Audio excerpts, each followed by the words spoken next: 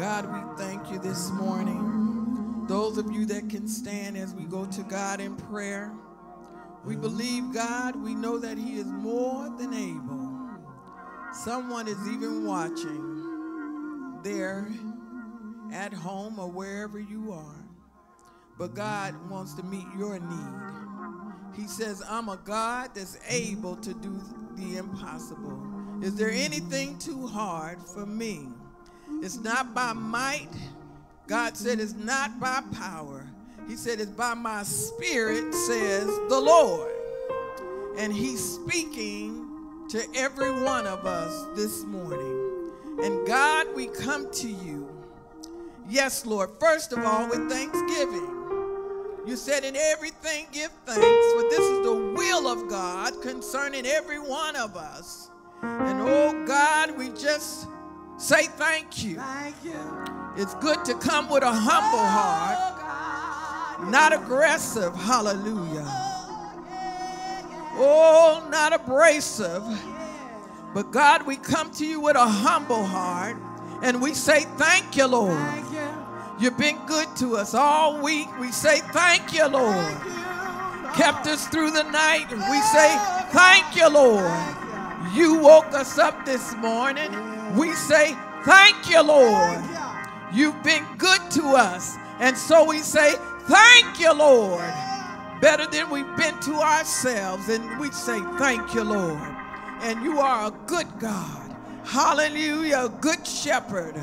Oh, Lord, you're concerned about us. We're valuable to you. And we say thank you, Lord. Hallelujah. Open your mouth and tell the Lord thank you. Thank you.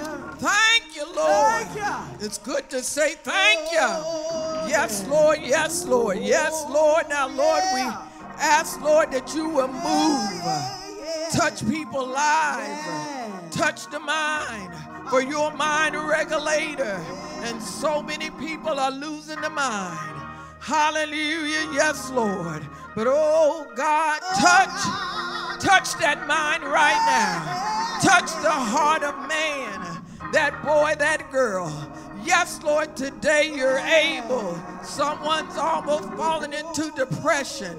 But oh, God, you're the lifter of the soul. And you said, if I be lifted up, I'll draw all men unto me. And so, God, we're saying, thank you, Lord, as we lift you up. And that highest praise is hallelujah. Hallelujah. Hallelujah to your name. Hallelujah, we honor you. Hallelujah, we glorify you. Hallelujah, you're the great I am.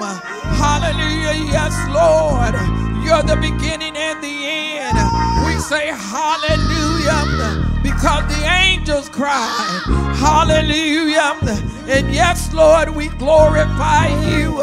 You are the rock today that we can stand on. We say hallelujah. Thank you for salvation. Yes, Lord, and we glorify you.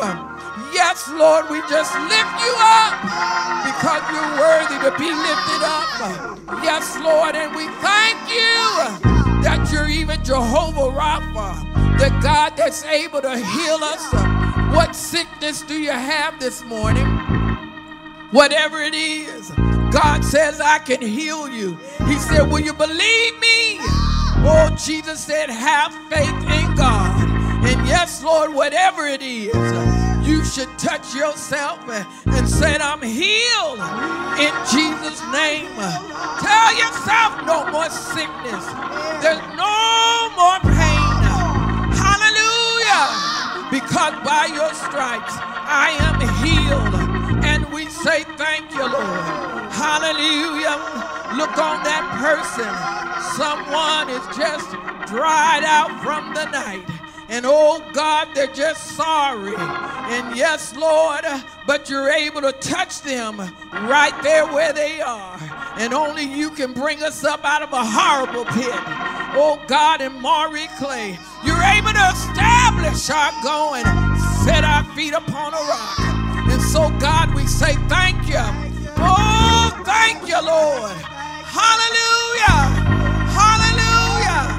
Someone is sick and tired of being sick and tired and don't want to tell nobody. But God, you hear and you see that sick and tired. God says, I want to come that you might have life and that you might have it more abundantly.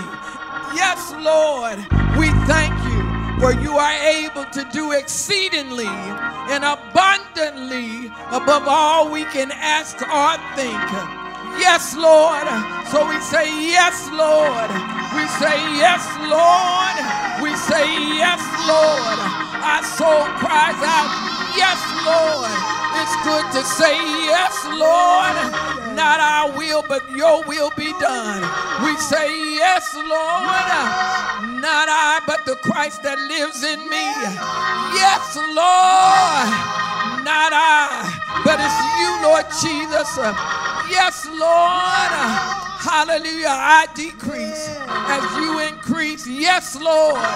We say thank you. Come on and praise him. Come on and praise him. He deserves the honor. Hallelujah. He deserves the glory.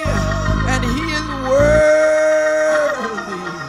He is worthy of all the praise. And we just honor you, Lord. We believe you're going to meet us where we are today, whatever it is, whatever it is, whatever it is. God says, bring it to me. Bring it to me. It may even seem something strange, but God said, bring that strange thing to me. I'm able to help you. Is it crooked? He says, I'm able to make the crooked straight. In the name of Jesus. In the name of Jesus. In the name of Jesus. In the name of Jesus. In the name of Jesus. It's in the name of Jesus. That powerful name. That name that's able to change anything. That powerful name of Jesus.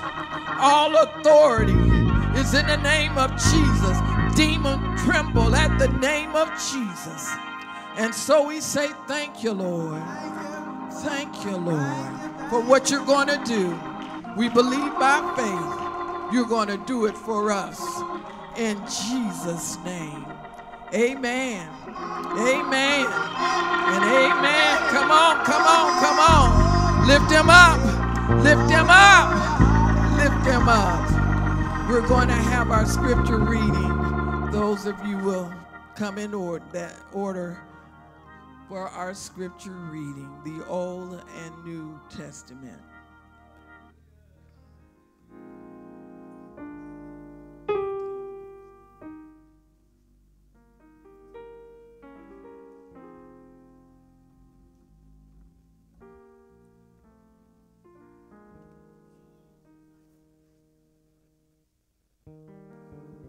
Good morning. I'm going to read Psalms 130, 5 and 6. I wait for the Lord. My soul waits, and in his word, my soul waits for the Lord, more than those who watch for morning. Yes, more than those who watch for morning. May God add a blessing to the reading and the hearing of his word.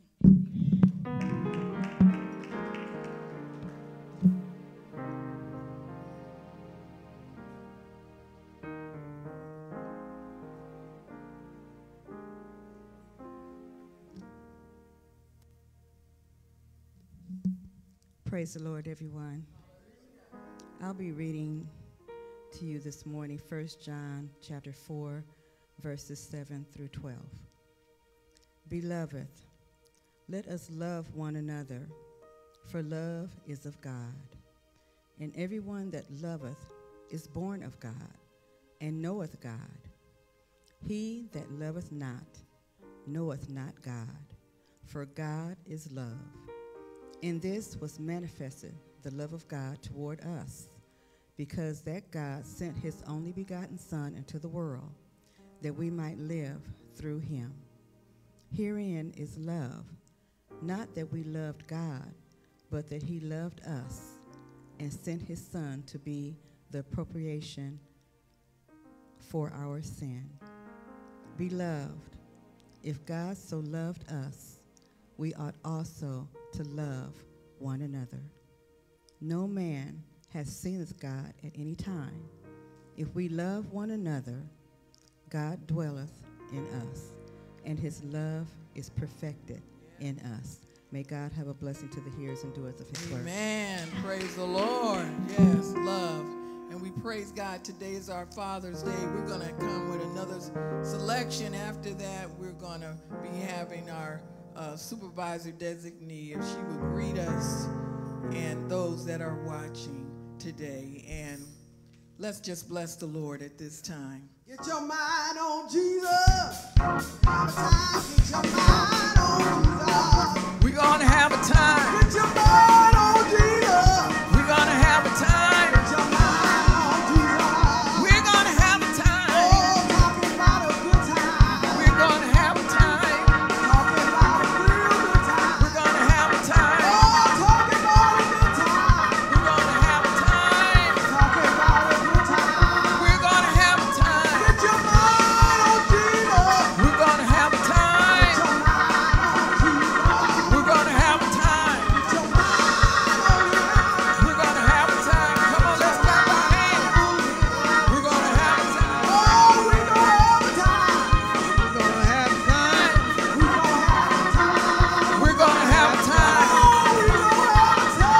We're going to have a time. We're going to have a time. Oh, we're going to have a time. We're going to have a time. We're going to have a time. We're going to have a time. Oh, we're going to have a time.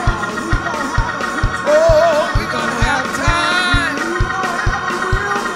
We're going to have a time. We're going to have a time. Oh, we're going to have a time. Have a time. Have a time. Have a time. Have a time. Have a time. Have a time. Have a time.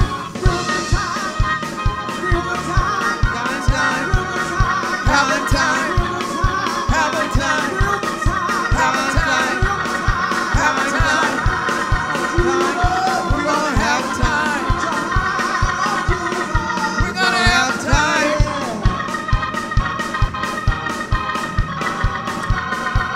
Come on, y'all. Let's stand up and clap our hands. Let's get our mind off of other situations and let's get it on Jesus. Come on, y'all. We're gonna have time. We're gonna have time. Oh, we're gonna have time. We're gonna have time. We're gonna have time. Oh, we're gonna have time. Praise Him.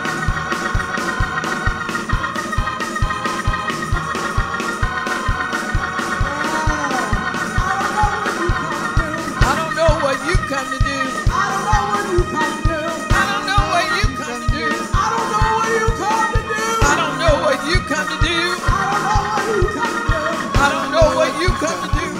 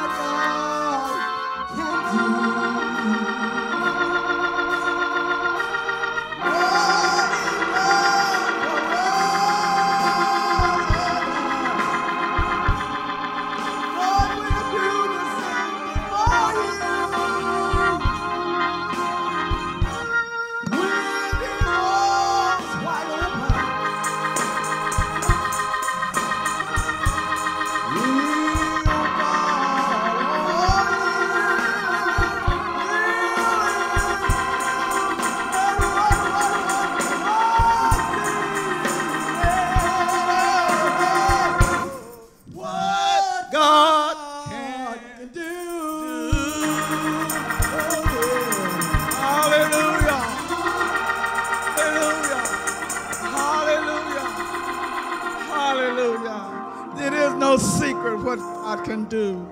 Hallelujah. What he's done for others, he will do for you. Amen. We truly give God the glory and honor on this morning, giving honor to our bishop Nauden and Mother Nauden, to all of the elders, pastors, members, saints, and friends. It is a blessing to be in the presence of the God one more time. It's a blessing to be in our service one more time. I could have been dead, sleeping in my grave, but God said, "Get back, devil. Get back, devil. Hey, hey, you got to behave." Hallelujah. The Lord let me, enemy can't do nothing unless he allow him to. Hallelujah. And if I live right, he said I belong to him, and he will not withhold any good thing from me. Hallelujah. And I believe the word of God. I thank God for those that are watching by Facebook, YouTube, and all of those different medias. We thank God for you all joining us on this morning. It's a blessing to have you with us this morning. And you know, saints, all I need to say today is hold on.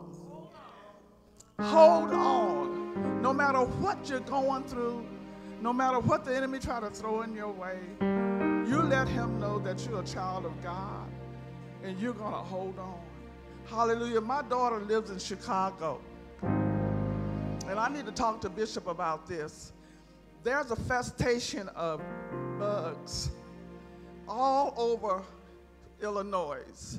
They come every 13 to 17 years. They migrate in the ground. They hatch their eggs, they drop to the ground, and they stay there for 13 to 17 years. Now there's a festation of those bugs. And I don't know if anybody heard that, but you know what? These are the last and evil days. And we don't know what's going to come upon us, but we better be ready and know that we know that we know that we belong to God. Hallelujah. Hold on to God's unchanging hand. Don't let the enemy destroy you. Don't let him talk to you and get him out of your ear. Let him know, I'm not listening to nothing you've got to say. Turn off the tape and listen to what God has to say for you, because there are better things waiting on you in the Lord. Amen. Saints, be encouraged and know that without God, we can do nothing. Without God, we will be a failure. But with God, we can do all things through Christ that strengthens us. And I want you to know that the Lord loves you, and I love you with the love of the Lord. God bless you. Amen. Let's say praise the Lord. Amen. Well, today is Father's Day. Let's say Happy Father's Day. Y'all say it.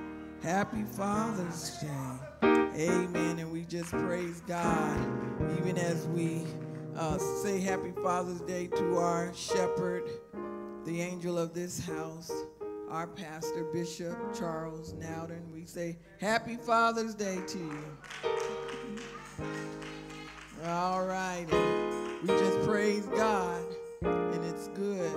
We need the fathers. The fathers are important. Yes, they are.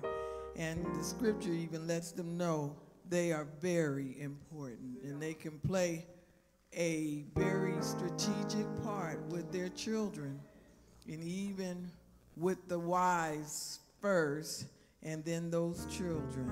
God has set it up, and his word even tells them what to do. Well, y'all going over there in the Colossians 3, it'll tell you about the household.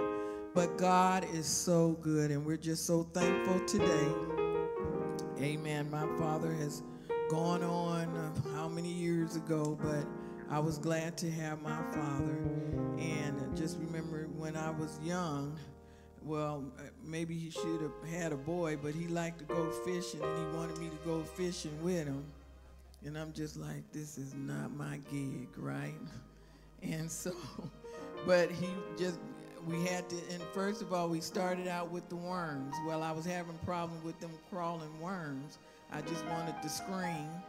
And then, you can do it, baby, you can do it. Okay, right, okay, we got these worms. So now we're moving on, and now we're out there at Santa Monica Pier, and then when we get the fish home, and my grandma would open up the fish, now all those little baby fishes, and I said, see, this is a problem. I can't do this. I can't, you know. But anyways, I made it. I can sing that song, been through the storm and rain. Oh, but I made it. I went fishing and didn't like it. Oh, but I made it. You see? So here we are. Happy Father's Day. And we thank God for the fathers. Yes, come on. Amen. Amen. And it's just good to be here. And so today, our bishop, our pastor, has a word for us, and God wants to bless us. God wants you to take these messages personal. Sometimes we're looking at it as somebody else, but God said it's for you. And so I believe that God has a word for every single one of us that are here. It's just not by chance that you are here. Amen. And so we also want to take time just to say hello and to our visitors today. We have Sister Regina. She's here all the way from Texas. Let's say amen for Sister Regina. Amen. Blessings to you. And we have the young man back here. And who invited you? Elder Elise? Oh, wonderful. Okay, God bless you. Amen. Wonderful, wonderful. And Akila. Did I'm saying it right? Lakila with an L. I'm in the ballpark. Yes, amen. She brought her grandmother with her today. We're saying happy to have you, Mom, with us today. And so God is good. And let's just clap for our visitors. They didn't have to be here. Well, we're moving forward. And after the sermonic solo, the next voice you will hear today is our pastor, Bishop Charles Nauden. I would ask that everyone would stand. If the Lord never do nothing else for me, ooh, he's done enough. Oh, if the Lord never do nothing else, he's done enough.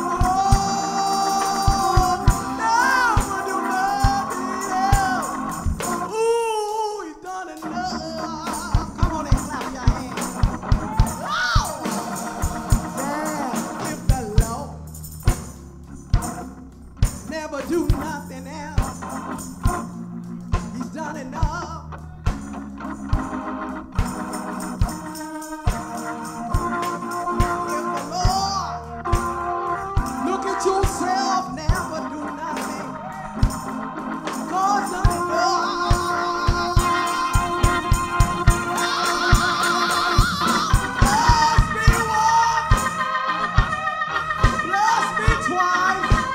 God keep on blessing.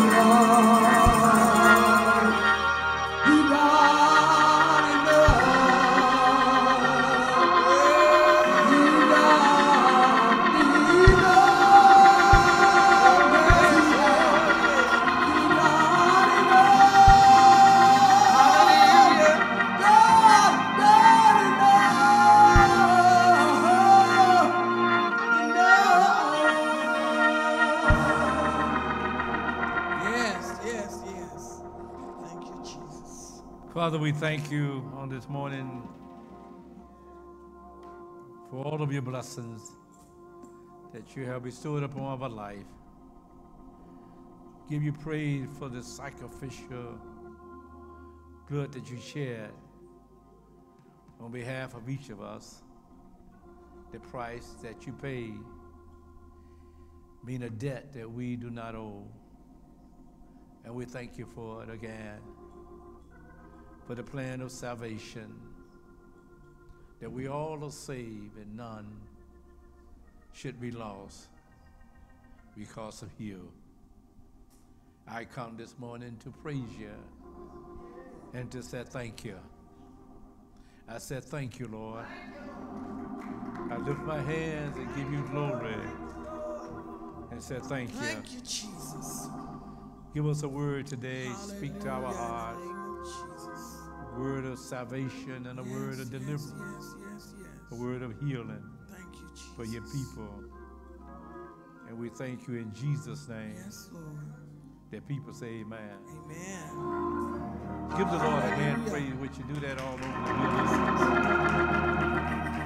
Praise God. And before we take our seats, I want you to do something for me. I want you to look around. Would you kind of just do an about face and look around?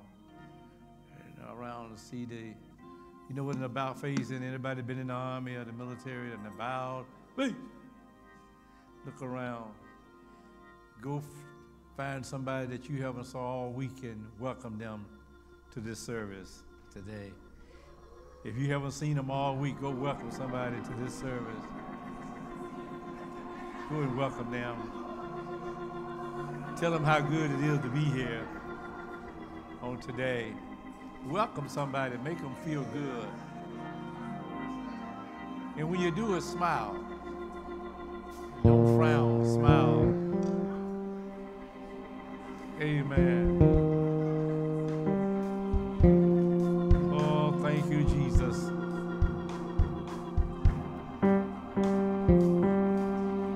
Thank you.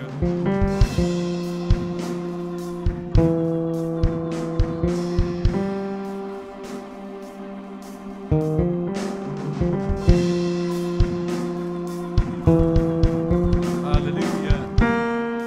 Oh, yes.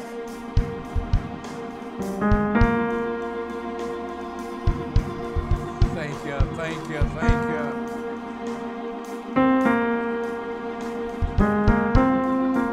Wonderful Jesus.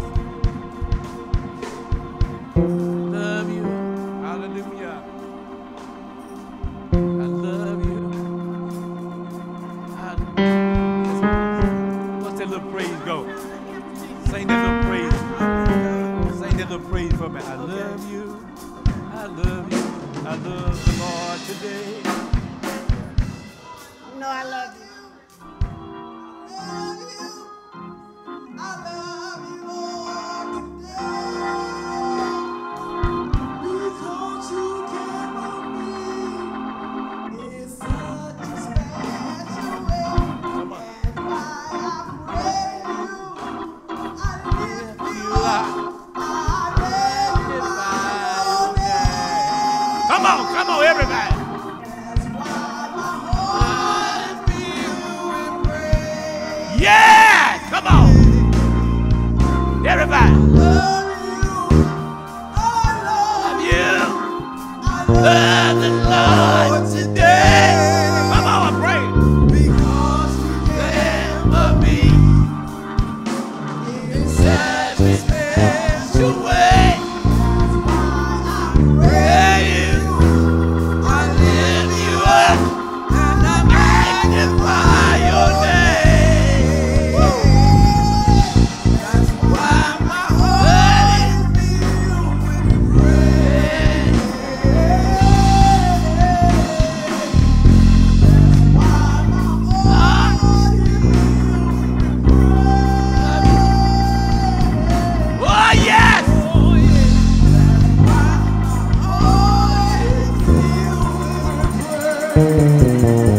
Thank you. Hallelujah. You may be seated. Thank you. God bless you. It's nothing like giving God praise. Amen. And when you think of the goodness, when you think, amen, how good he been and where he brought us from, it's easy to give him praise. It's easy to tell him, I love you. When you think of the goodness. Thank you, Jesus. God bless you.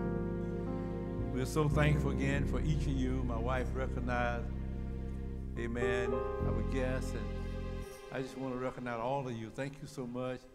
It's so good to see Mom back there. Amen. Out today, thank you. Delaware, make sure y'all get here. Thank you so much. Amen. We love you.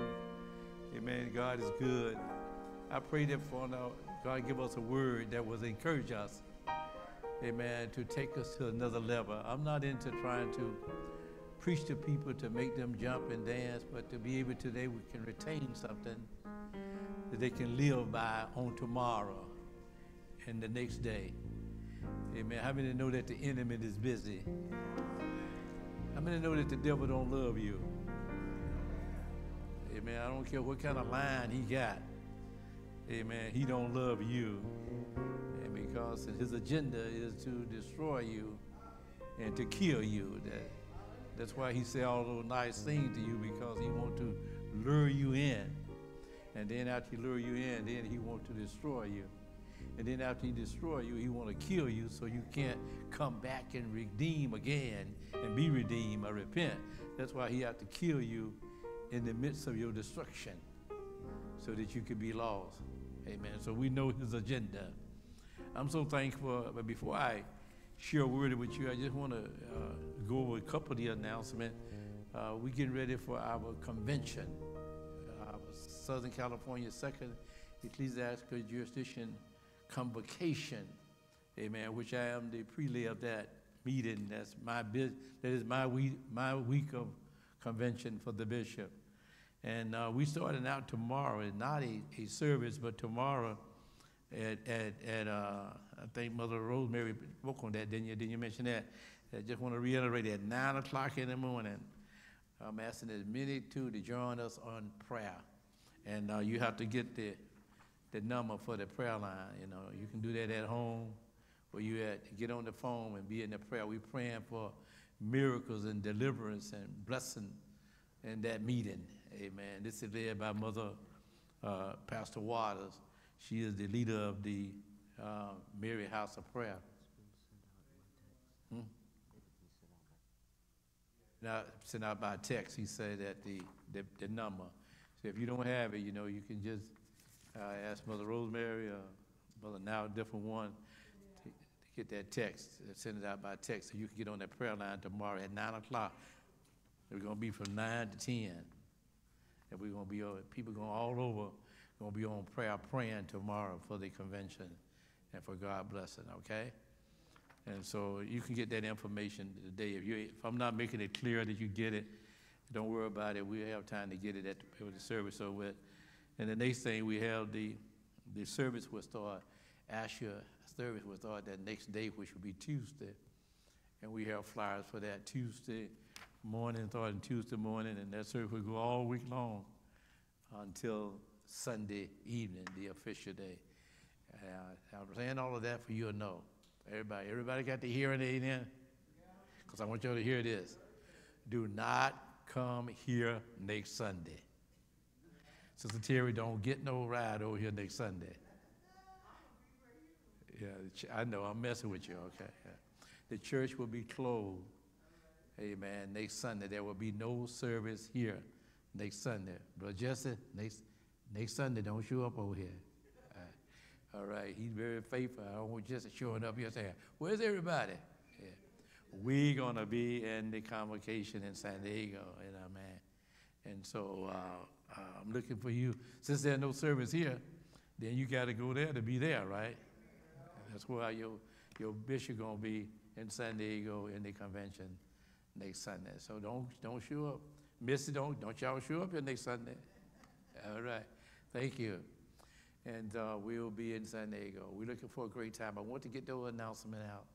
Amen. I know many times at the end of our service, we be doing our tithes and offering and giving. And I'm going to share this now. Those that listen to us by our Facebook and internet or whatever way you're looking at us, that you'll send us today. If you want to be a blessing to this ministry has been a blessing to you.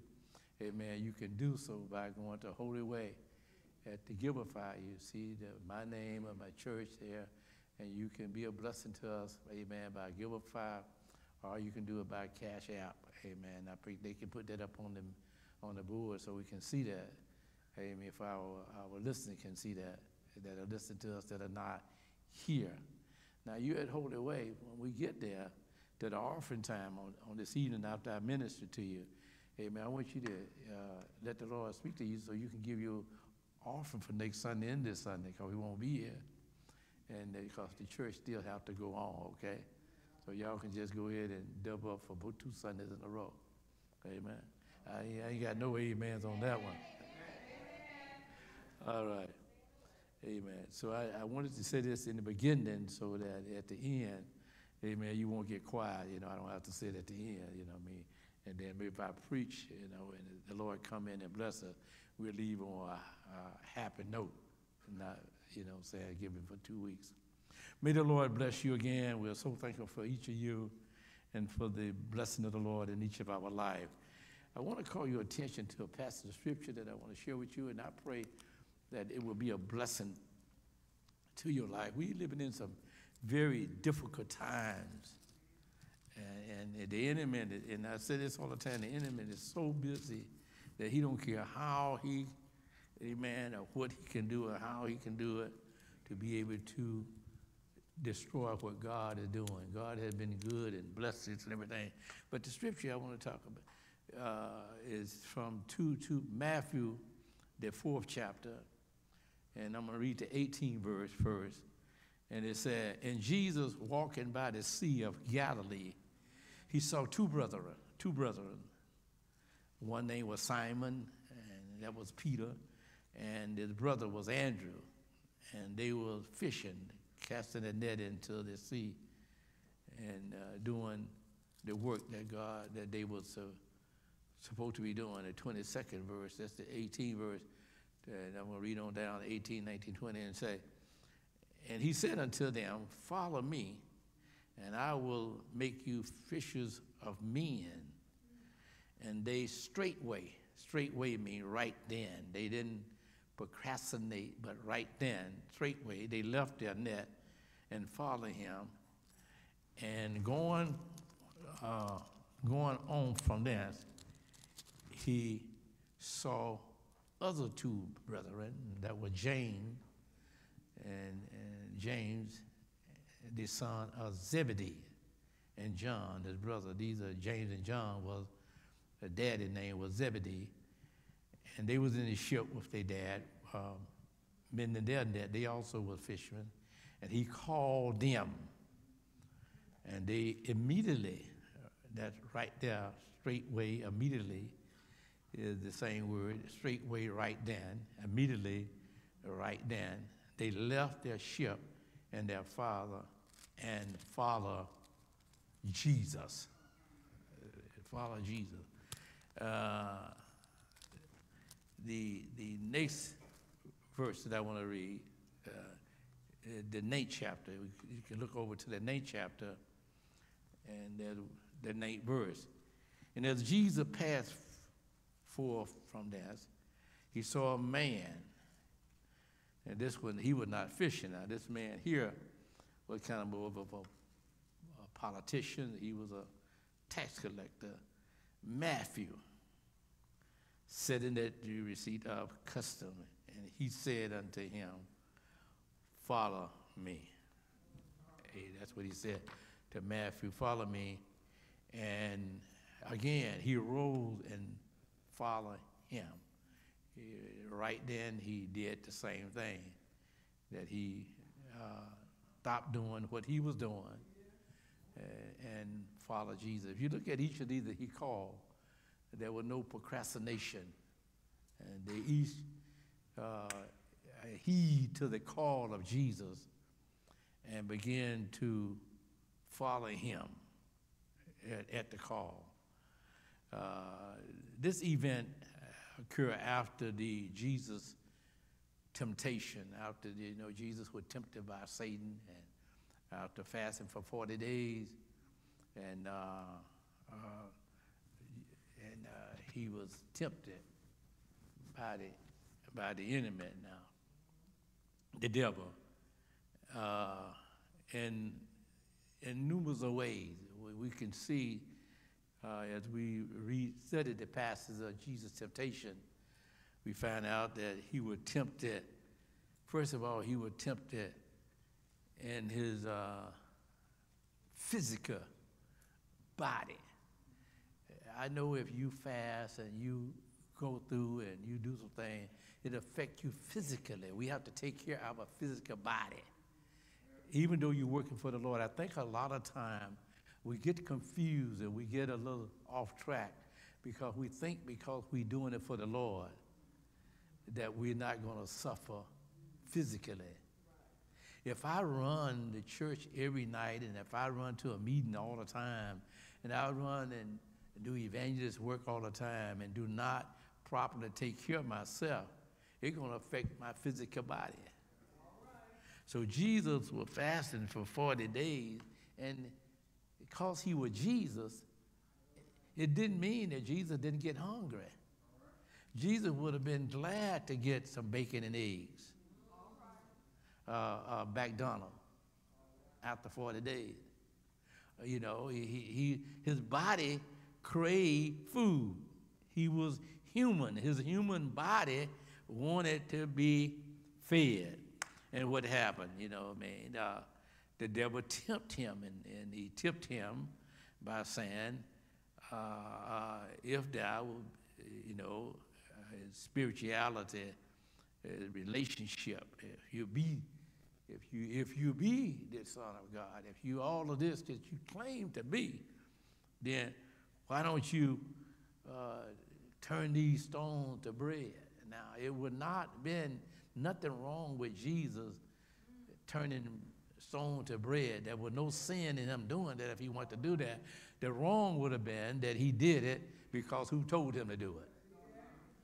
Something you do, it's not wrong, but you're getting it from the wrong person. You don't do, because the devil have an alternate motive, whatever he tell you to do. There's an alternate motive. It's not just doing the act itself. What he tells you to do may not be a sin, but the reason he's telling you is to get you off track another way.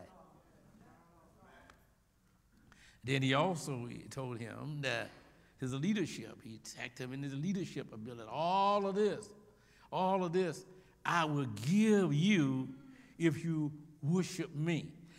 And I say this all the time. You probably heard me say this many times. How in the world the devil going to give you something that already belongs to you? He used the wrong word with Jesus. All of this. Jesus said, I was there when the Father spoke this into existence. Amen. Me and the Father and the Holy Ghost, we made man. Amen. I am God. I am Godhead. I'm part of it. And then the devil telling him, I'm going to give you what you created if you worship me. Why am I saying this here? You need to know how to stand your ground and let the devil know he can't have no authority in your life, and you not taking no wishful thoughts or whatever. You're not taking no empty promises. All of this I give you if you worship me. He got nothing to give you because, amen, he don't own anything on his own. Amen. So there's always an alternate motive. Let me tell you this. This is a little bit off what I'm saying, but to show you how the enemy works. The man's wife had an addiction to going shopping. She loved to go. You women know what I'm talking about. Go to the shop and that was that those fancy stores, those expensive stores. What's those expensive stores? Macy Market, Macy, Monson. You know the one that costs a lot to go into. You know them stores you have to pay to go to the gate. And and his wife loved to go shopping, and he loved his wife. He told her, she said, I'm going. She said, honey, he said, you know, you're really putting me into a bad shape. I love you, you know, but you're putting me up against the wall. He said, don't shop today. Just go look. She said, I promise you, I ain't buying nothing. I promise you, I won't buy nothing. You've been good to me. You don't put nothing. She said, I ain't buying nothing. I'm just going looking. She said, when I look, it make me feel good. So she went in the shop, and she looked at this dress, pretty red dress, and the man told us, just try it on. She said, I'm just going to try it on, you know, man. And she tried it on, and she looked at it. She said, it looked good. It looked good and everything. She said, but I can't buy it. I promised my husband I'm not going to buy it. I promised my husband I'm going to buy it. And he said, you know, she turned around and looked at it, and she put it on. She looked in the mirror. He said, turn around. You know, the salesman, turn around and look at it. She turned around and looked at it, you know, everything. And she came home with the dress. He said, I thought I told you not to buy the dress. She said, you told me that you're going to tell the devil to get behind you. And she said, I did. She said, I did. She said, I put the dress on, and I told that devil, get behind me, devil. And when the devil got behind me, the devil told me I looked better from the rear than I did from the front. And she said, I had to buy it. See, you can't listen to what the devil tell you. So when she put the dress on, she was ready to take it off, but the devil told her, look in the back. And she said, get behind me, devil. The devil got behind her. He said, wow, you look good. And she bought it. My point is that anytime the devil telling you something, anytime that you listen to him, he has an alternate motive. And it may not seem bad in the beginning of what he's saying, but his motive is bad. Once he gets you to agree with him, once he gets you to do one thing, then he got you to go further to the next step. Amen? Well, I said that for you to laugh at, you know, man. The devil had tried Jesus in every aspect of his personality without any success. If you resist him, he will never be able to win. And that's what Jesus did. How did he resist him? He resisted him by putting the word on him, because you don't have the strength. I don't have the strength. None of you that are sitting here have the strength to resist him on your own ability. You need the word to resist him, and Jesus used the word to resist him. Remember that. That's why it's important to stay in the word, to read the word, to study the word. Amen, because the word is the only thing that's going to be able to defeat the enemy. Who are you? He ain't going to listen to you. There's no power in you within yourself, but the word, there's power. Thank God for the power of the word of God. You ought to give God praise for the word.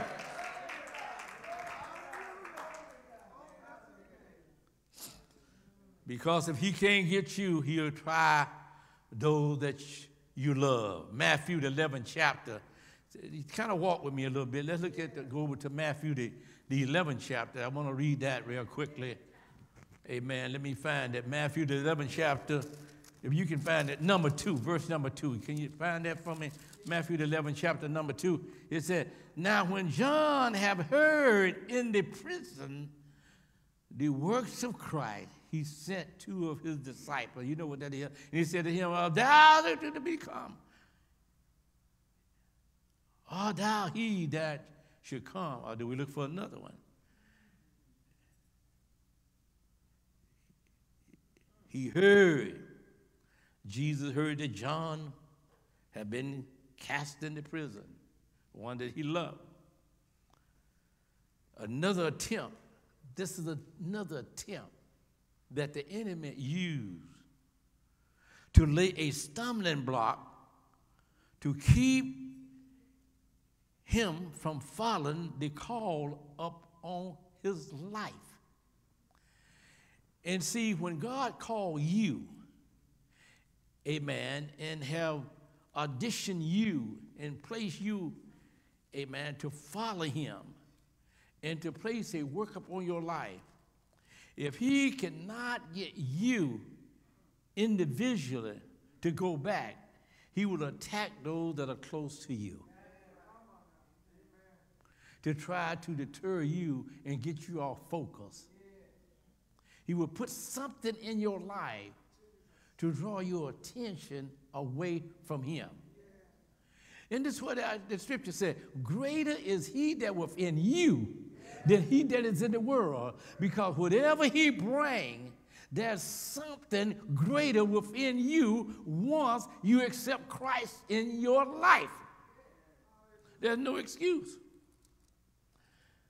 Know who is calling you. Know who called you. Know who died for you. Know who paid the price for you. Understand that this is not your fight alone. This is not your battle. But he already done fought the battle for you, already paid the price for you. All you have to do is use his name. I'm really trying not to get you happy today, but I'm really trying to get you to understand that you got more going for you than you really think you have. People, I'm so tired of people telling me what I can't do, and this I can't do. And I know you can't do it. You ain't telling me nothing I don't know. I know you can't do it, but you can do it. But all things you can do within Christ that strengthens you. Now that's the word. So when you use the word, you take me out of the equation and put Jesus up front. And when you do that, you can walk in victory. Amen.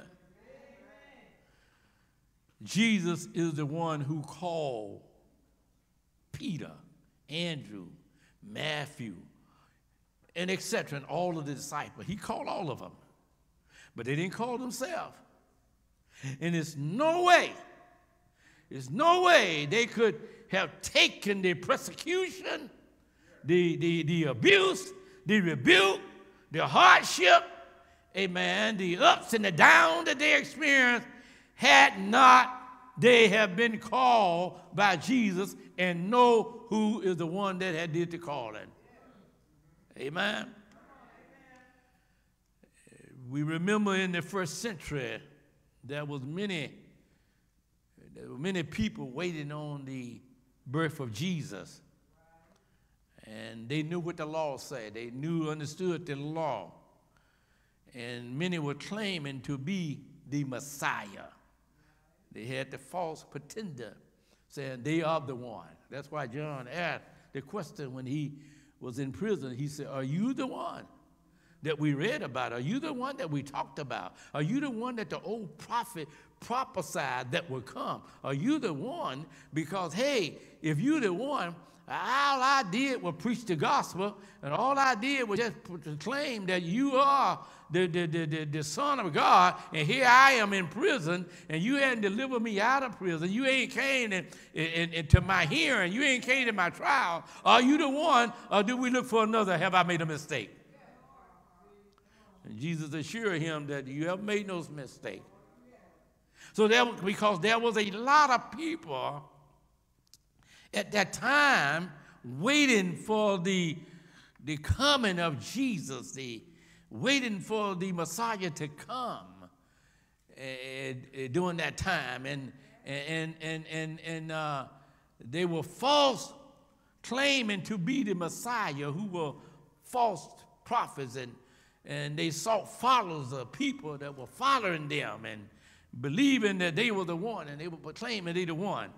And the one that will promise to come and to deliver them from the oppression of the Roman government. And there was spiritual hunger there because of the treatment that the Jews were experiencing from the Roman government. And they were available looking for that deliverance that the old prophet had talked about, that Jesus was going to come and set up his kingdom. So a lot of people took the advantage of that and said, I am the one. And they were false religions and cults and magic and trickery to get people. So when John was thrown in prison, John sent a message and said, are you the one? Are you the real? Or do we look for another one? But then Paul come along in Corinthians, the 16th chapter, and said, stand fast in the faith. Sometime when we are facing difficult time, and I'm getting out the early century now, getting in your century. We are facing difficult time. We are dealing with hardship. We want to question, did God really call me?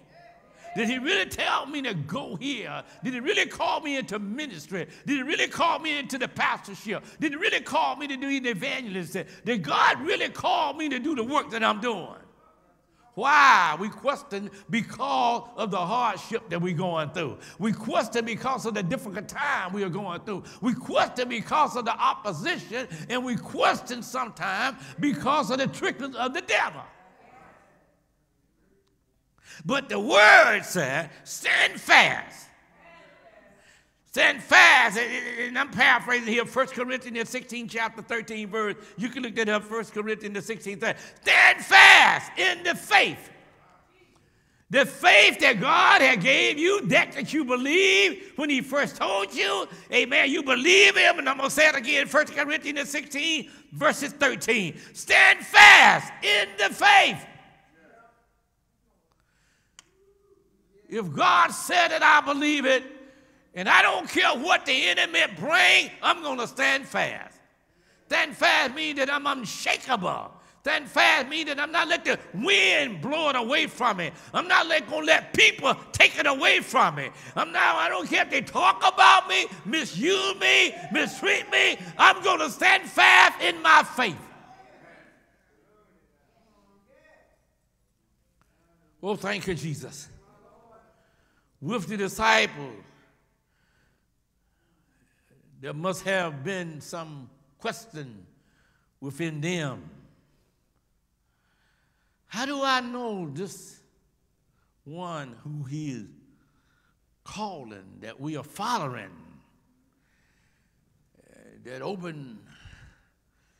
how do I know that he really is the Christ? Don't be amazed that there's times that you have doubts of what God had told you. Anybody here, God have told you something and you had doubts? Especially when you're facing difficult time, because you think if God said it, everything is supposed to just go smooth, don't you? If God told you to go from here to San Bernardino, and you know God said it, but soon you get halfway, you had a flat, then you want, God, did you really tell me? He didn't tell you you ain't going to have no flat. And then you didn't put no gas in your car, then you run out of gas. Oh, God, I don't think you told me I run out of gas. No, it ain't about God. You just didn't have something to stop by the gas station. You know, God don't have to tell you, get in your car, turn the key, stop by the gas station, put your foot on the brake. Don't run into the car. Match the brake. There's a car in front of you. No, you just run into the car. Then you go, God, you told me to go. And then I run into the car, but you didn't match on the brakes.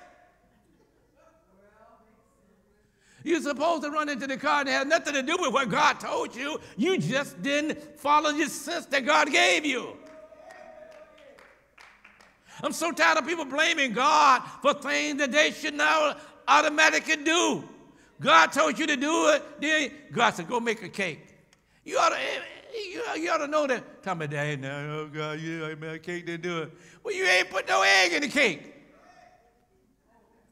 You didn't put no flour in the cake. You didn't put no meal in the cake. That's why you ain't got no cake.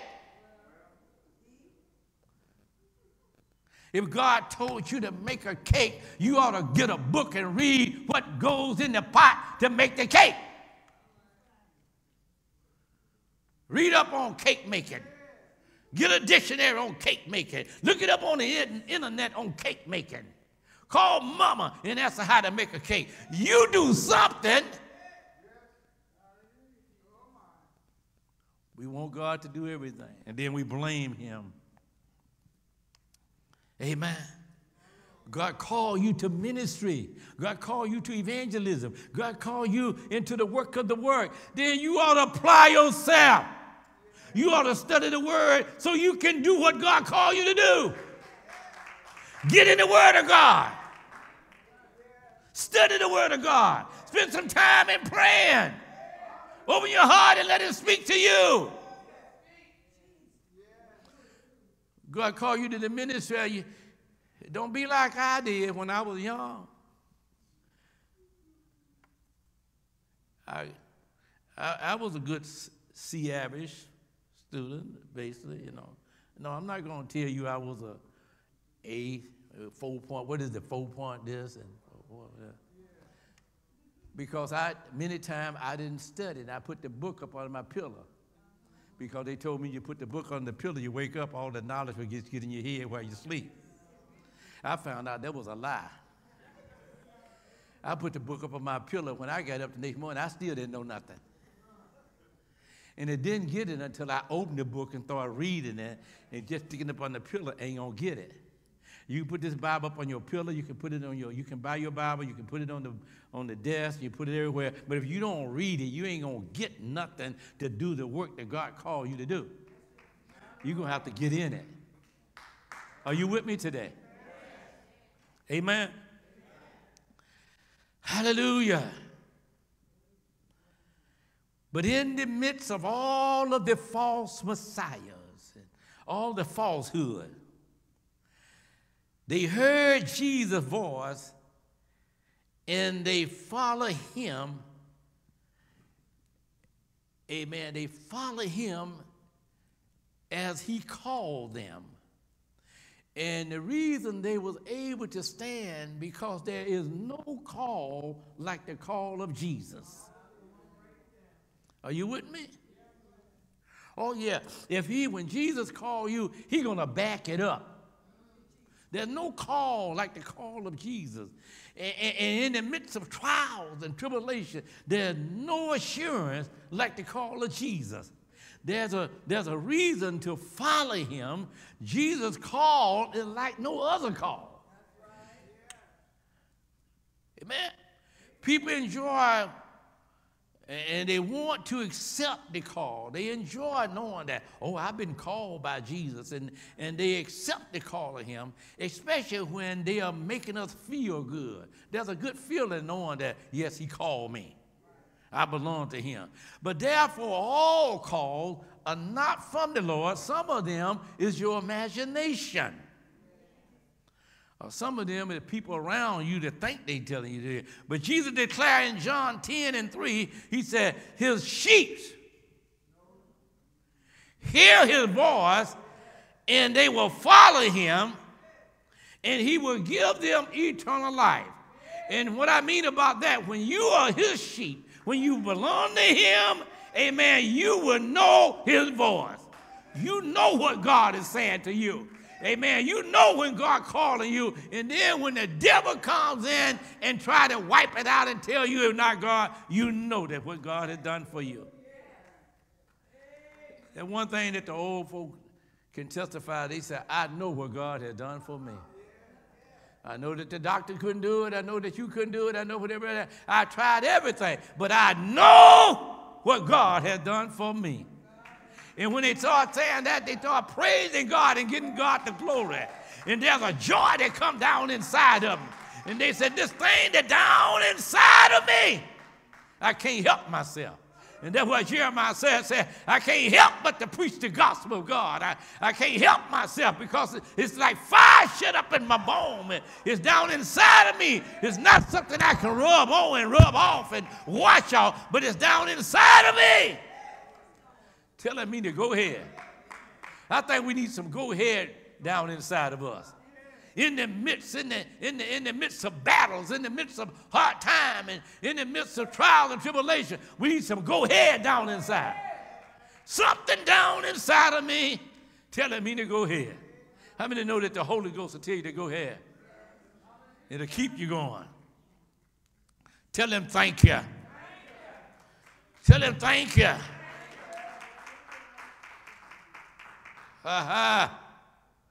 Yeah, it must be, it's like I'm going through and when people is against me and etc. And all of the opposition. And let me just say this, and this is not even on my note. Just because the Lord has called you into a work doesn't mean that it's going to be easy. Can y'all believe that? just because you know who called you and they call you into work, it doesn't mean that it's going to be smooth all the time.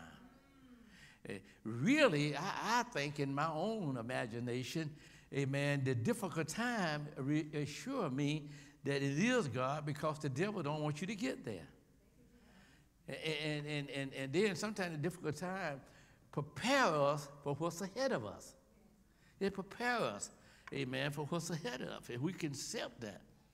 We must be careful to hear the voice of God, because when he speaks and you respond to him, it will affect the rest of your life. When you respond to him, it will affect you the rest of your life. It means you are willing to, how would it affect the rest of your life? It means that you are willing to sacrifice your ways. You have to sacrifice your ways, because man has a will and God has a will.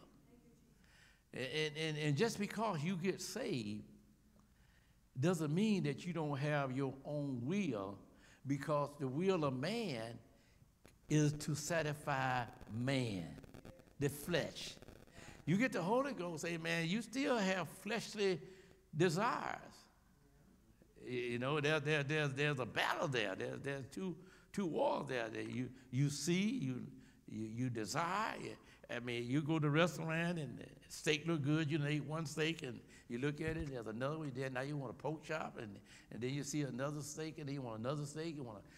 By the time you get through, you can't get up because you ate 3 or 4 T-bone and 4 flavor. That's flesh. That's flesh. That's not, that's not meeting the need. That being greedy. And now you're sick. You got to go to the doctor. So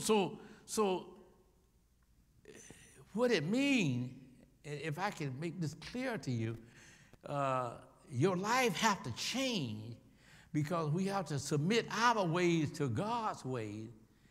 And it says that you are willing to sacrifice your ways. That means I have to deny self, amen, to heed to God's ways and to yield to what he wants me to do. That is a sacrifice. And we cannot keep doing the same thing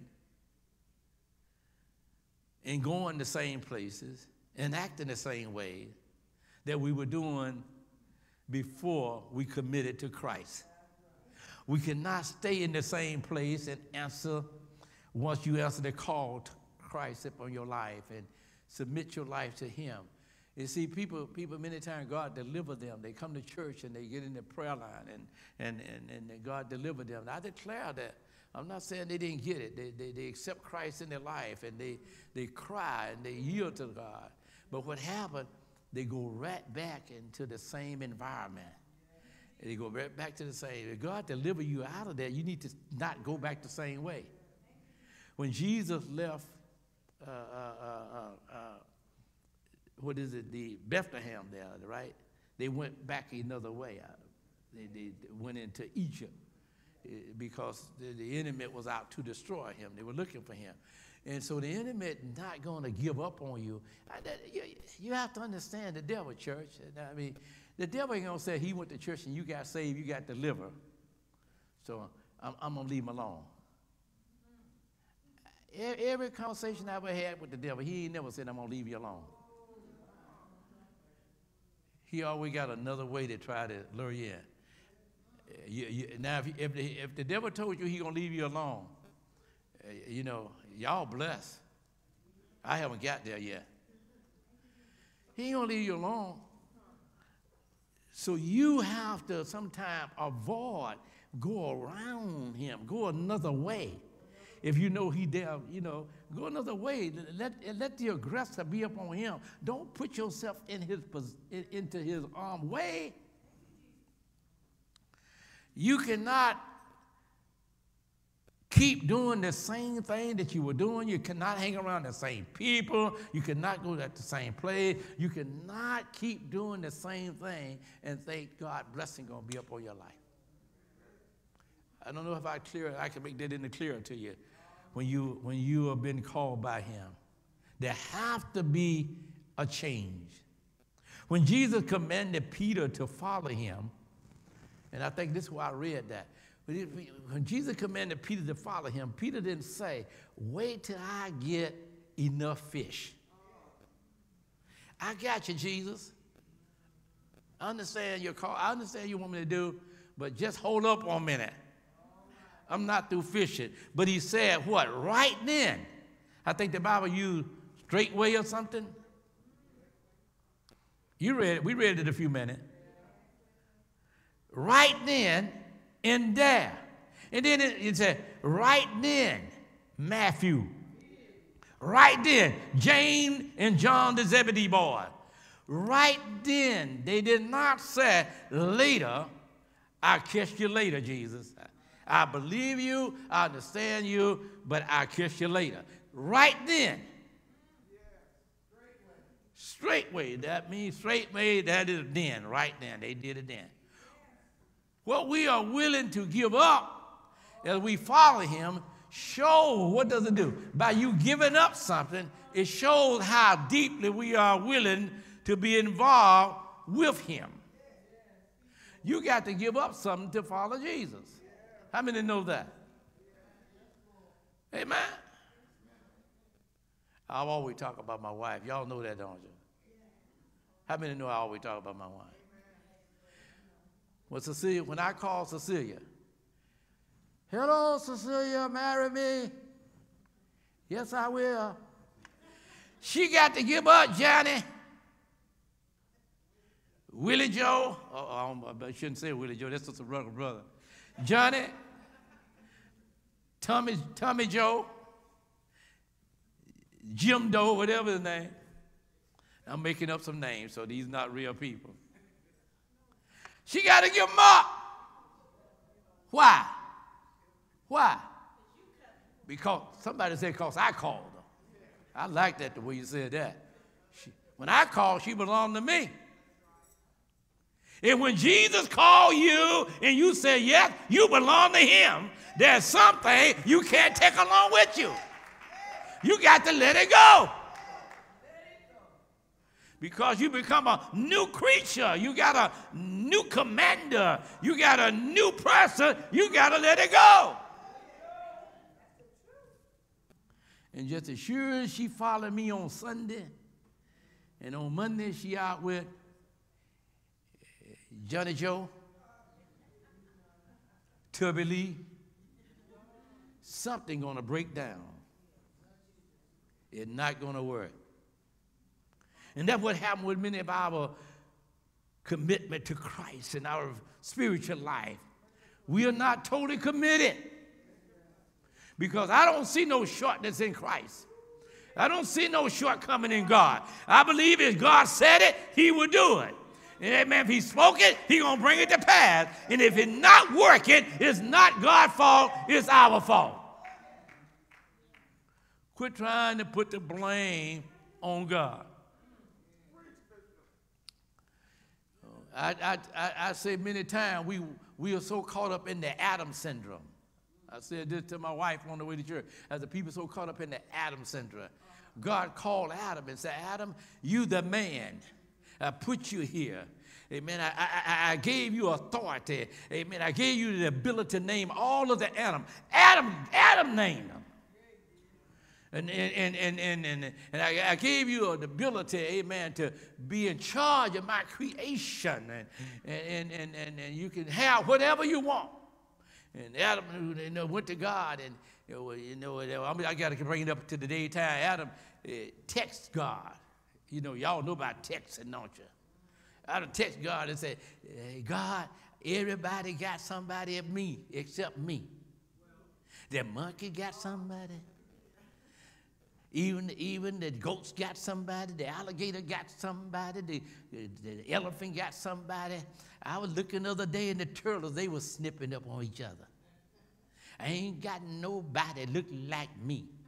God said, okay, gave him some pills, put him to sleep, took a rib, made him a woman. And best thing he ever saw. Good Lord Almighty. Woo! Adam felt like I did when I saw Cecilia. Finest thing I ever saw. Woo! Lord have mercy. I want that. He got her, took her to the altar, got some flowers, had a wedding. Amen. God married her. And then he disobeyed God. Out of all God did for him, how good God did been to him, how God blessed him, he disobeyed God. And God, all God wanted him to do to just confess up and admit what he did. You know what he did? God said, Adam, what happened, man? I called you the other day, you wouldn't answer. I text you, you wouldn't text me back. You wouldn't answer your telephone. I've been trying to reach you. We've been talking all this time. What happened, Adam? And the first thing he thought, he put the blame on God. That woman you gave me.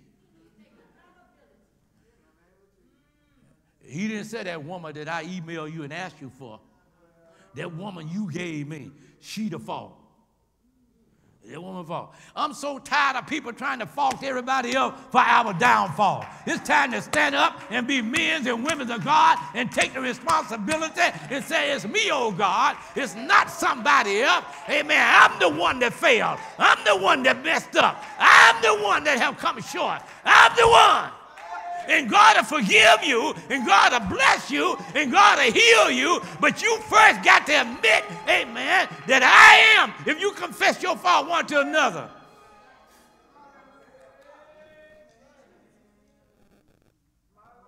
He'll forgive you. Most of the time, we can't move forward because we're blaming everybody else for our faults. Everybody is wrong except me. Thank you. Everybody's wrong. I'm the only one that ever right. You got to give up something to follow him. And I declare if we give up ourselves, which is our worst enemy, we give up ourselves and quit blaming other folk, God will come in and he will heal the land.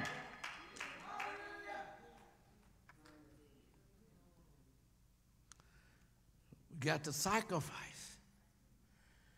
That means personal friend. How many know friends will hold you back? Because Jesus required a complete and total surrender to his will. Christ is either Lord of all. I want you to get this. He has to be Lord of all, or he is not Lord at all. He got to be Lord of all of your life. That means he has to be first. He's not Lord at all of your life. Again, this is personal between you and God. It's not about other people. This is personal. You can't do it because you see somebody else doing it. Because you do it because somebody else do it, somebody else going to stop you. If you come to him because of somebody else and it's not personal, when the other person falls, they're going to stop you. And so many people fall because they don't see other people fall, that they believed that and they thought that was righteous, and they found out that we may be dealing with things that you see now. You thought people were high up, and then you're disappointed because you found out that they have flaws in their life and they're not perfect. And then it has a hinder to you. But this thing has to be personal to you. It's not about anybody else. You got to know what God means to you. And you have to know your life, amen, that you have surrendered to him. And if you use it personal and you know it personal, amen, in the midst of all the things that take place in the world, amen, from the government all the way down to the local, whatever happened with people, you see people that have walked in this life that you thought was there, you found out they wasn't there, you'll still be able to stand because your relationship is with Christ. Thank you, Jesus. The disciples heard the voice, the power, the anointing. They heard the voice of Jesus. And the Bible said they left what they was doing. The Greek word for left means they abandoned. They abandoned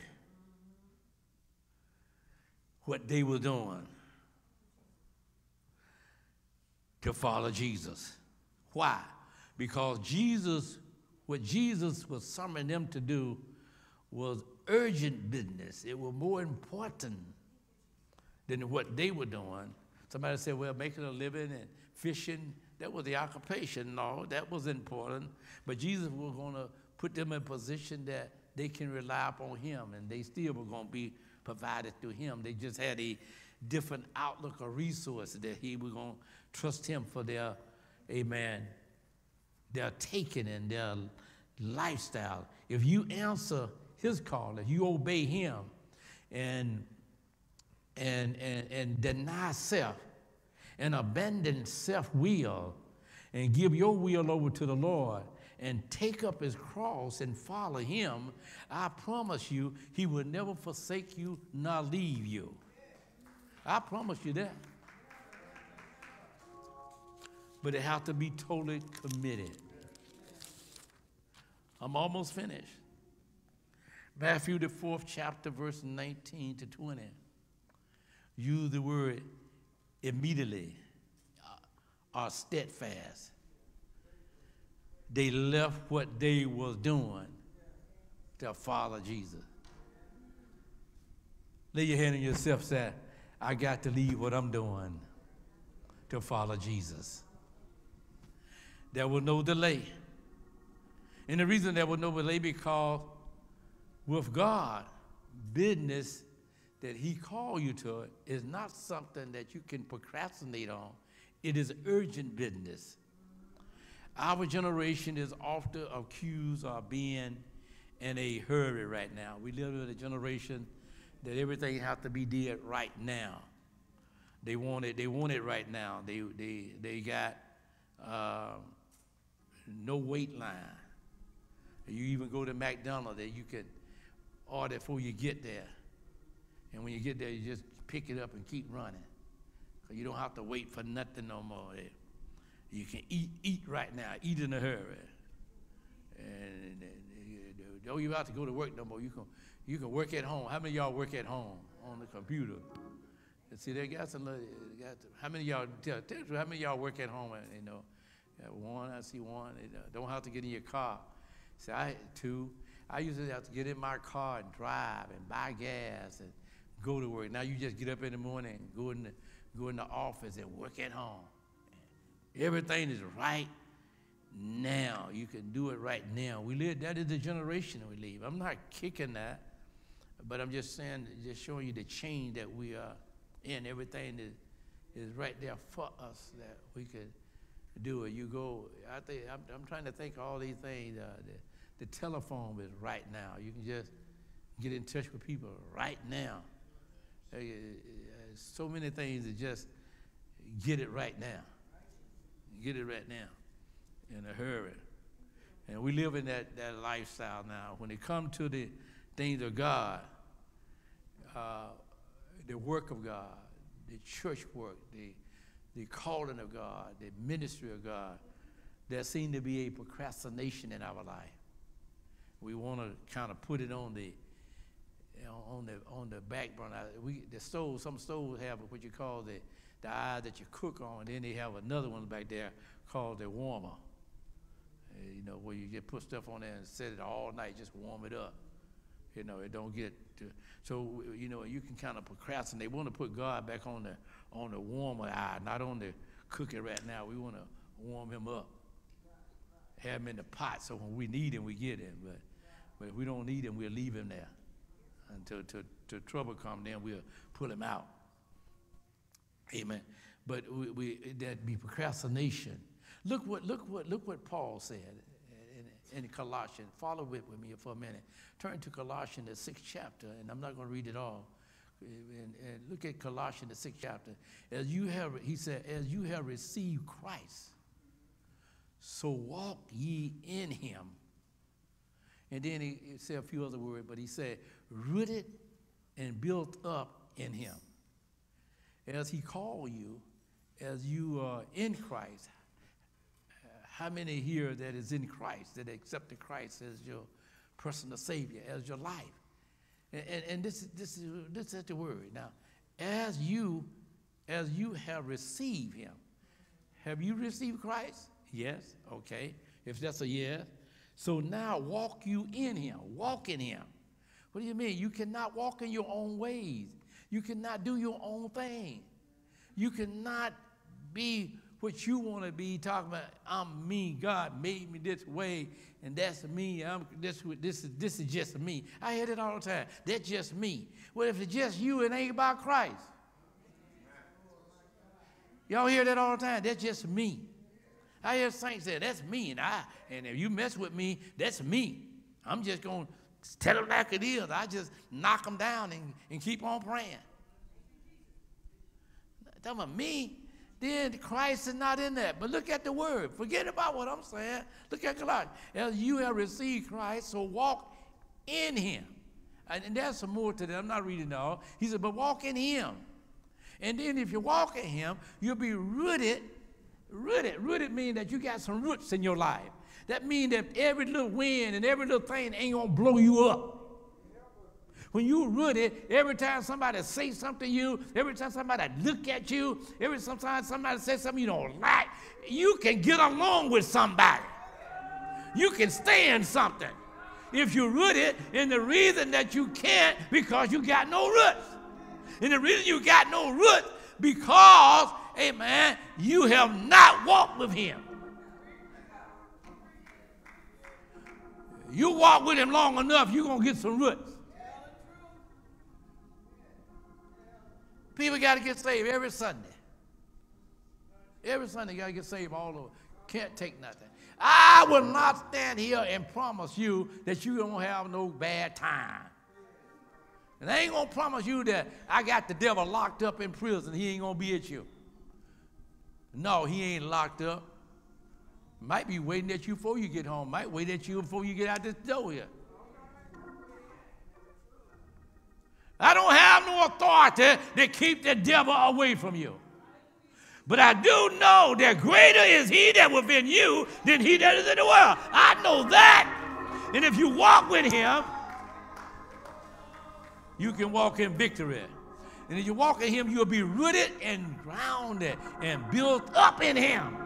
Somebody said, everybody here grow. Isn't it good to grow in the Lord?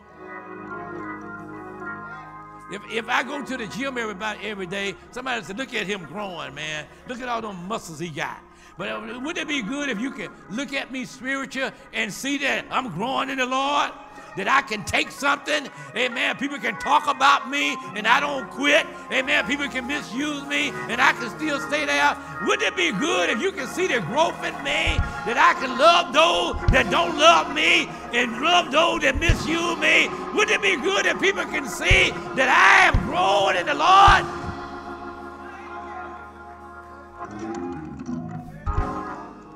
You got people been saved for years and they still wearing Pampers.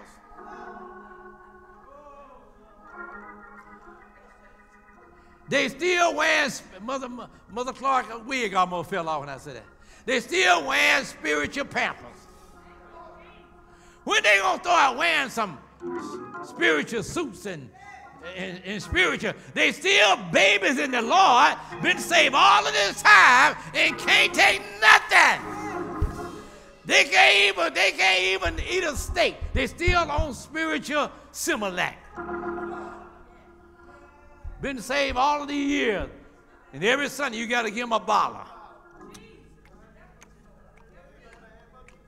Suck in a bottle so they can make it. When you going to eat a pork chop? When you going to eat some ribs? I mean some ribs that ain't cooked that good. You have to tear it off the bone. You have to let them know who in charge. You ever get that meat ain't that kind of tough? You have to let that meat know who in charge. You have to bite it and have to chew it, and you have to pull it off. It ain't tender, but you hungry and you work with it. I'm hungry and I'm gonna work with this thing. It ain't gonna come easy, but I'm gonna hold on.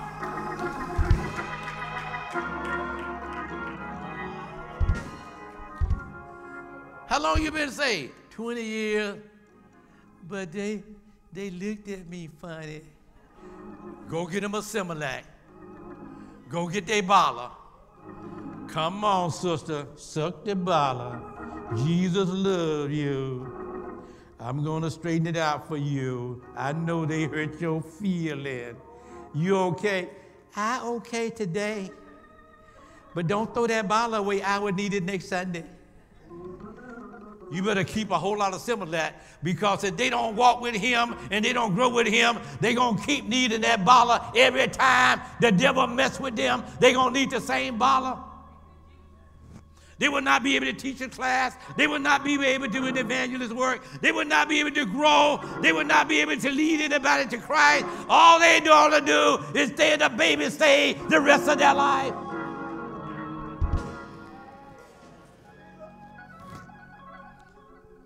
This is not a dancing message today. I'm sorry y'all wanted me to dance here. I mean, oh Lord. No, this is not what that's about. I want you to get off from Similac. Get off from baby milk and grow so we can be able to do the work of ministry.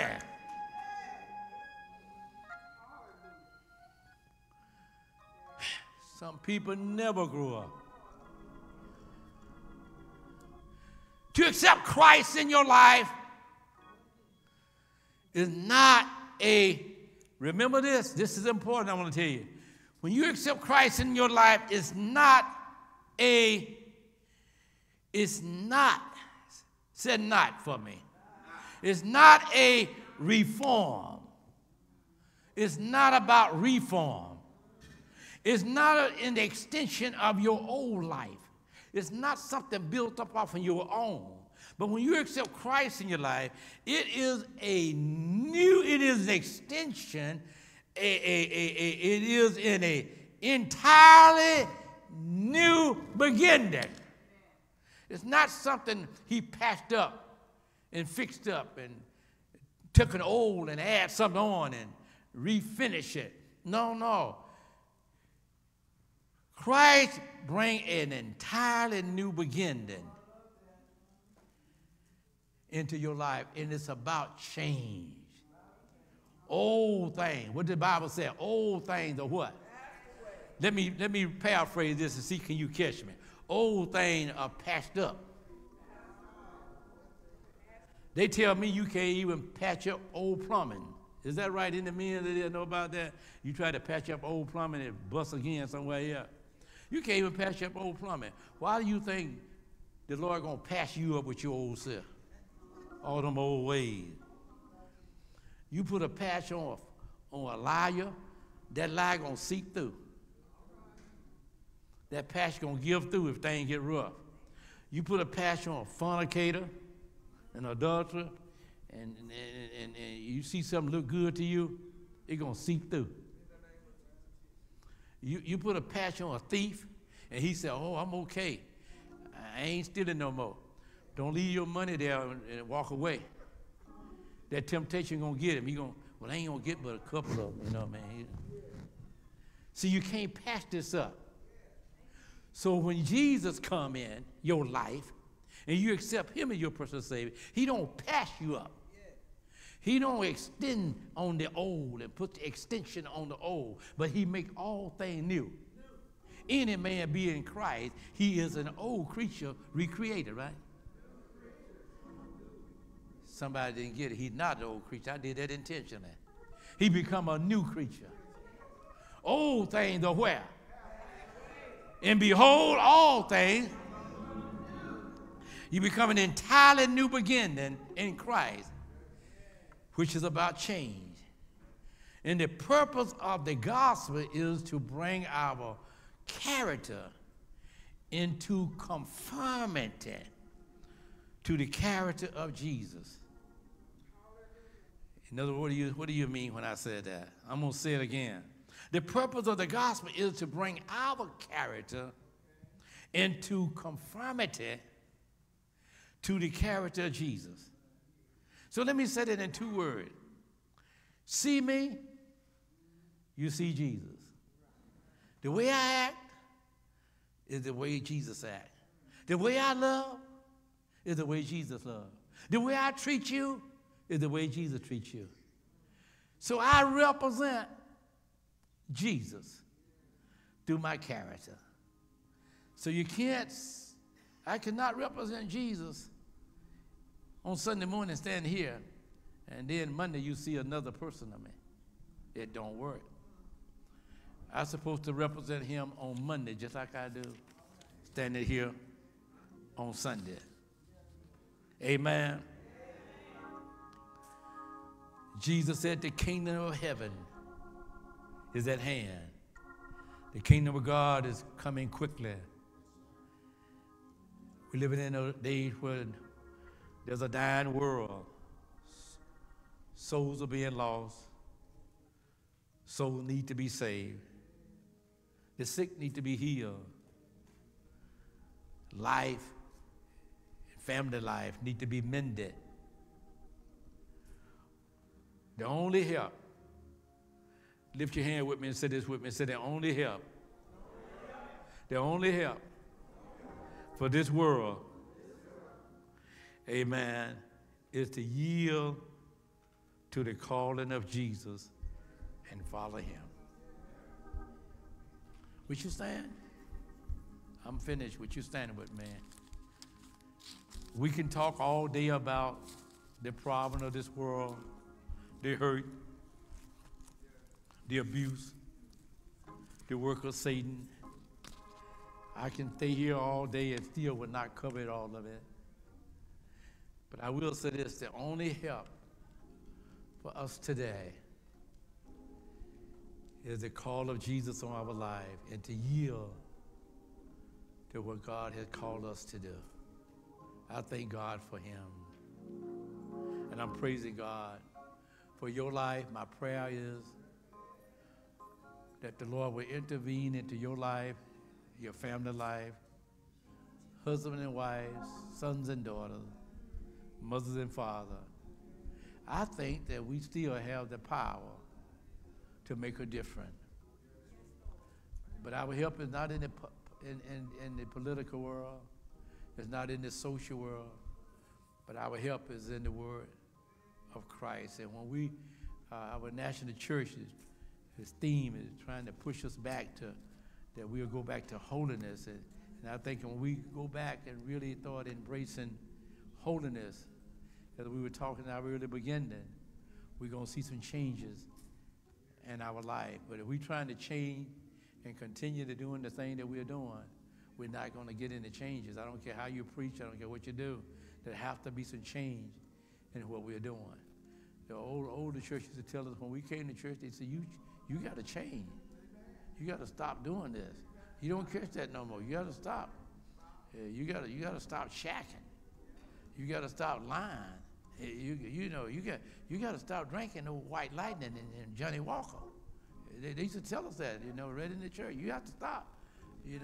Yeah, you have to stop dipping snuff. They don't dip snuff no more. You know what I mean? But they said, you have to stop. All things they felt that pull you away from God, that you got to stop it. And that was up front. And because we taught that, God blessed us. And now we saying that you hear so many things that ain't no harm. That ain't no harm done pull us away spiritual from God. And it have hurted our spirituality. And it affect our homes, it affect our community, it affect our country at large. Amen. I want to pray. Amen. You want God to move you into that place that you'll be totally surrendered to him and believing God for a change. If you're not satisfied with what's going on in your life now and you need to change your life, I want you to make your way to the altar. Amen. Don't wait and see if anybody else come. Just act like when God called you and you're going to move it. You waiting for somebody else to come, you might not get there. Nobody else might not want anything. But if you not satisfied with what's going on right now and you want God to do something for you spiritual, would you come to the altar right now? I'm going to pray the prayer of faith. Just walk to the altar. You have a need that you need God to do for you, personal for your life. What you need God to do for you. Lord, I'm not really satisfied with everything that happened with me, but I want more from you. I want you to do, I need a miracle. I need you to work something for my family life. I need a miracle there. Amen. And I'm just going to trust you that you will do it for me. Amen. But if you said, Lord, I'm satisfied with what I am, I don't need nothing else. I'm just happy. I ain't asking you for nothing else. Don't do nothing else for me. I'm satisfied. Well, you stay where you at. Amen. But if you're not satisfied, you need God to do something else for you. Amen. Be willing to walk to the altar and say, as an act of faith. As an act of faith and believe God. I believe God works miracles. I believe he still works miracles. I believe that he's a healer. Amen. I believe that he will work for our young people. Oh, thank you, Jesus. You know what you need. You don't have to tell nobody else. You know what you're seeking God for. You know what you've been asking him for a long time. You know your desire. Oh, thank you, Jesus. God said, this day I'm here for you. Oh, thank you. This day. I said, this day I'm here for you. I come for you. See, you have to trust him. If you don't believe him, nothing's going to happen for you. Oh, thank you, Jesus. Thank you, Jesus. I love you. I love you. Sing that little song for me. I love the Lord today because for me every special way. Love you. I love you. Love the Lord today. Oh, yes.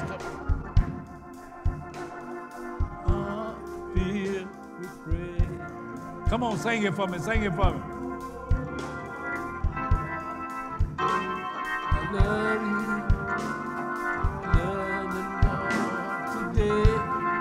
Get the brothers like that, brother. Oh, yeah. Tommy, sing it.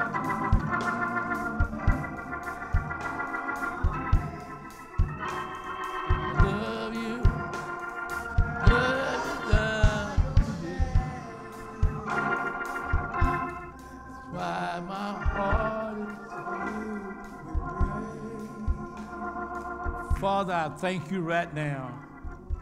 These that are standing, you know they desire. I believe a miracle in their life.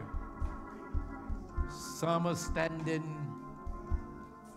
because of the emptiness in their life, the hurt and the pain. Some are standing on behalf of children and grandchildren that are gone astray.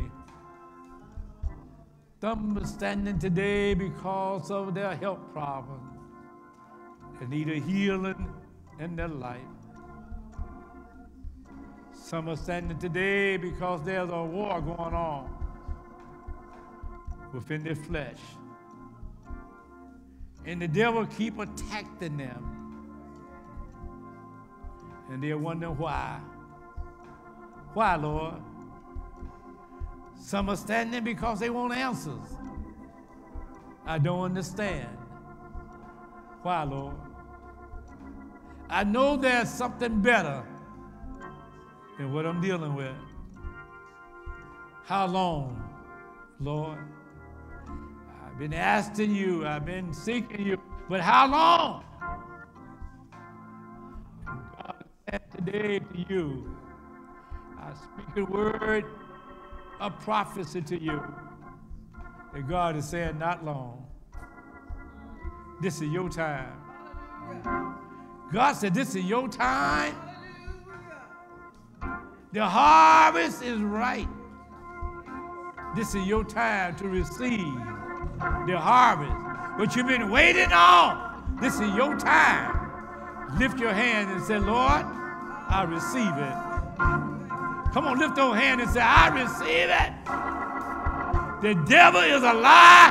I receive it right now. I embrace it right now.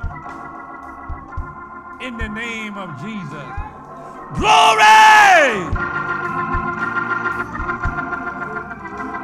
My children is well. My sons and daughters healed. Oh, glory! My family is healed. My relationship is healed. My finance is healed.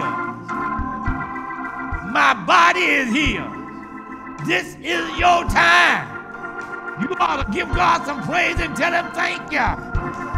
Tell him thank you. It's well. I say it's well right now. In the name of Jesus. Say yes. Oh, glory. Woo. Glory, glory, glory, glory. Stretch out your mighty hand. Hey. Hey. Woo. Glory.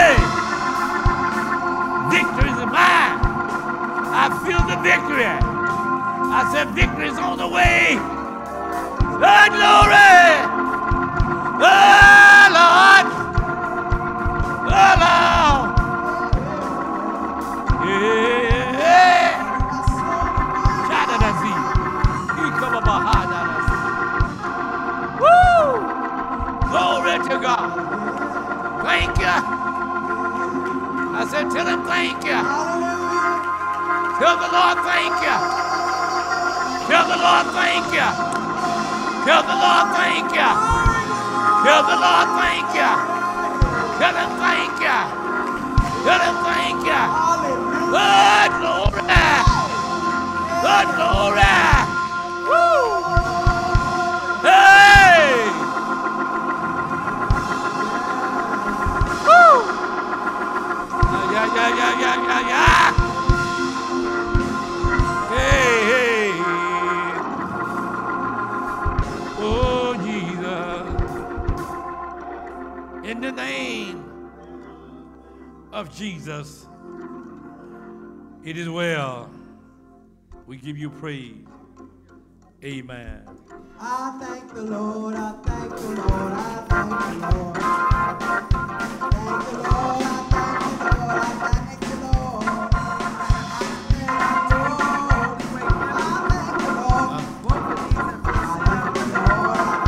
I don't know what that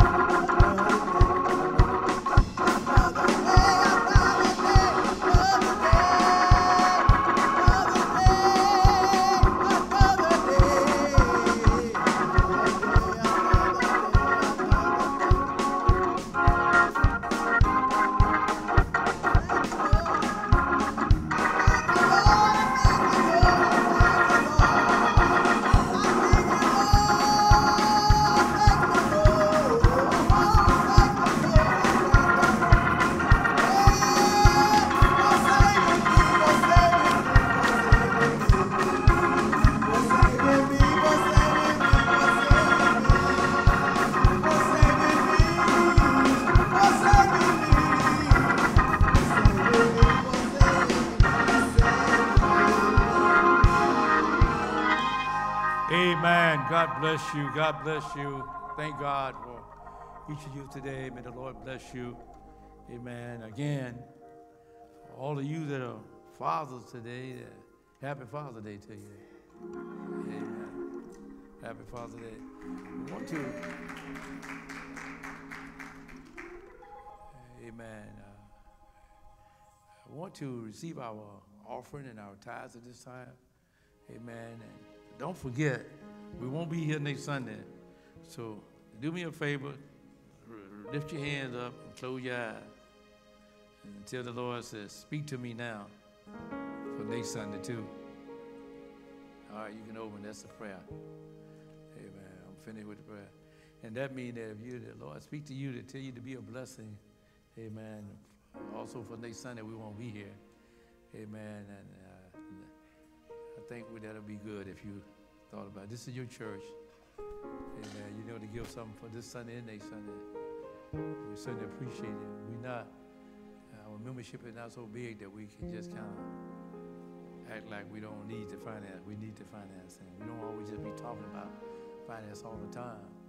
But, amen, it's good to let you know that if you want to be a blessing to the ministry, that give something for next Sunday. We certainly appreciate that. Thank you. Thank you for our young man, Andre. Thank you so much for coming. Thank you. God bless you. Thank you. Thank you, each of you that are here today. Thank you so much. Amen. Would you stand and just come on and be a blessing to the offering? You give it by phone. Use an envelope, and put give a file on there. I put a cash out, whatever you give it. But everybody come. Amen. You can take it from here. Thank you.